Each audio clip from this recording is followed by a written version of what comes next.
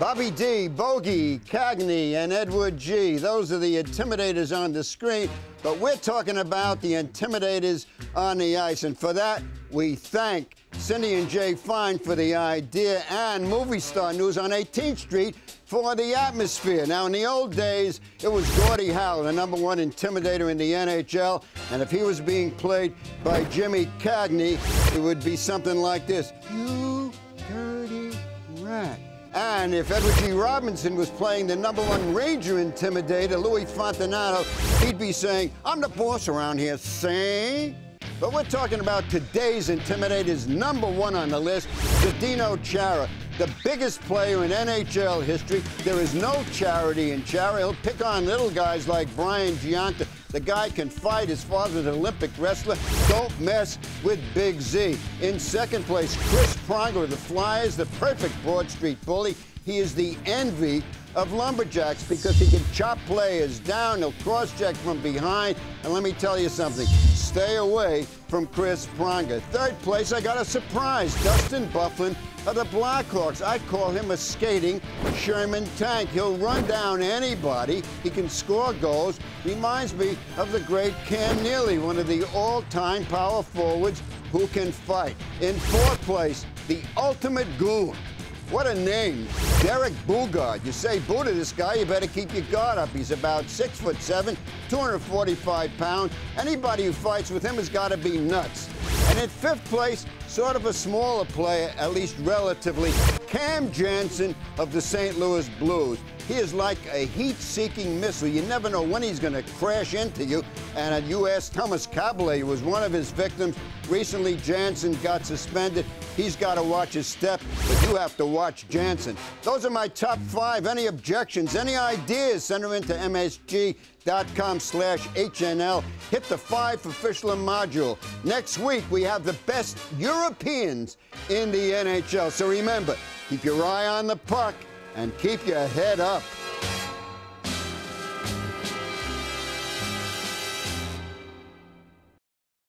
You know, it's no secret that Amari Stoudemire has tried hard to get on this show.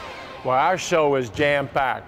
So last week we made a couple phone calls and was able to get Amari on another popular talk show. It's time now to go off the court. What's going on? Yeah, I can't get on the Mike D'Antoni show, but I'm on the David Letterman show. It's a nice green room. I'm pretty sure they don't have this on the D'Antoni show. Nice. I don't think the D'Antoni show have no snacks at all. You know, here we got the mixed fruit, cookies, grapes, cheese. You know, this is top notch. This is a top notch show. D'Antoni show, not so much. So we're gonna try to upgrade, you know, the D'Antoni show. If he brings me on as a guest, we're gonna try to bring in some mixed fruit, cheese, cookies. We'll try to bring in a few things to try to amp up the show a tad bit.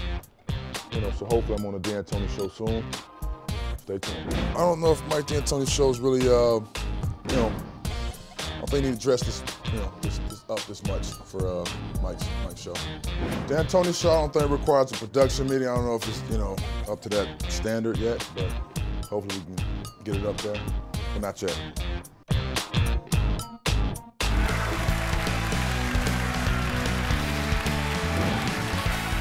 You guys don't listen to the coach, right? Is that a trick question? No, I mean, what's he gonna say? No, coach is great, man. I know he's great, but but you don't, do you? No, we do. Yeah, of course you do, yeah. Well, he asked me, do we listen to the coach, and he tried to get me to say we didn't, but we do.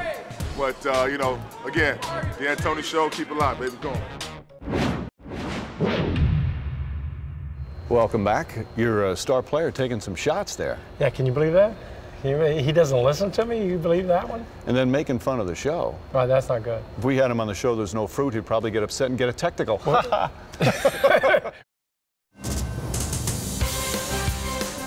Back on Hockey Night Live, presented by Verizon Wireless. Stan Fischler is a Santa who also has a menorah. It's 5 for Fischler. Ho, ho, ho, ho, ho. You better watch out. You better not cry. You better not pout. I'm telling you why. Santa Claus is coming to town. And let me tell you, Santa has a lot in common with hockey. In fact, the guy who wrote Santa Claus is coming to town, J. Fred Coots, also wrote the Rangers' victory song back in 1940 when they won the Cup. And back then, all the NHL teams played on Christmas night. And the Rangers, whether they were great or not so great, they almost always won on Christmas night. Santa was good to them. Santa's going to be good to some of the needy in the NHL. We start with John Tortorella and his Rangers. What do they need? They need goals, winning goals. And we got a whole bucket full of them for John Tortorella and the Rangers. Some other guys who need some help, the San Jose Sharks GM Doug Wilson needs this manual, how to win in the playoffs by Bill Torrey. He won 4 cups in a row. He knows what it's all about. And how about the New Jersey Devils? Jacques Lemaire would love an injury list with nothing on it but a great big smile, a happy face for Jacques Lemaire. They've had a ton of injuries so far this year. And the poor Carolina Hurricanes. They had a terrible first 2 months. They need a good start in the new year and a theme song. Look for the silver lining. And you know what else they need? They need amnesia for the first couple of months of the season. So we give them a nice, fresh calendar that maybe has some wins on them. And listen, Sidney Crosby has just about everything, but what he needs most of all is a beard, a playoff beard, because he never grows a playoff beard. Even down to the 7th game of the finals, he couldn't grow one. So we give Sidney a nice, big, full beard.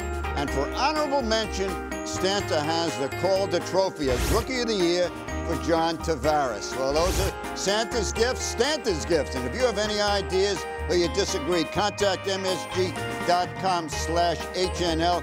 5 for Fischler module. Next week, we have a viewer suggestion, the best defenders. And remember, keep your eye on the puck and Stanta. The man is a classic, let's say that.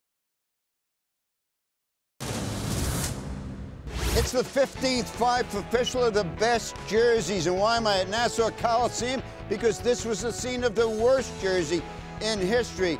The fish sticks, and no, I didn't post for it, but it could be me. If Benny Goodman's band was around, he'd be playing the Jersey Bounce, because this jersey should get the bounce. What's the best? The Chicago Blackhawks. It's brash, it's beautiful, it's worn by Taze, Kane, and Keith. Goes back to the Roaring 20s.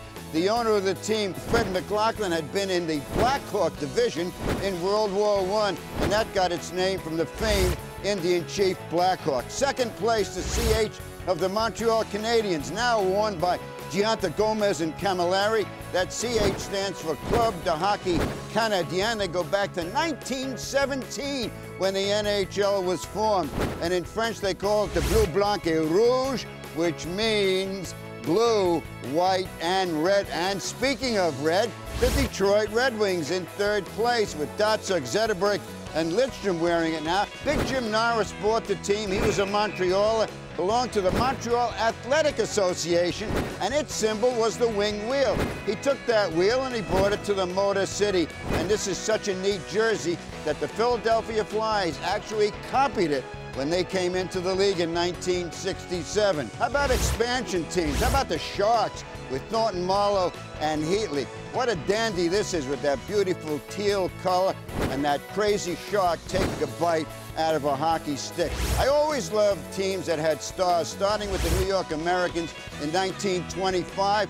Well, now the Washington Capitals have continued the tradition, and they have stars, Knuble, Green, and the star of stars, Alexander Ovechkin. And by the way, an honorable mention, my favorite jersey of all time, speaking of stars, the Star-Spangled Skaters of the U.S. Coast Guard from World War II. I think this is the best of all time. If you disagree, let me hear from you. If you got any ideas, contact msg.com/HNL. The 5 for Fischler module. And next week, the best captains. And remember, keep your eye on the logo.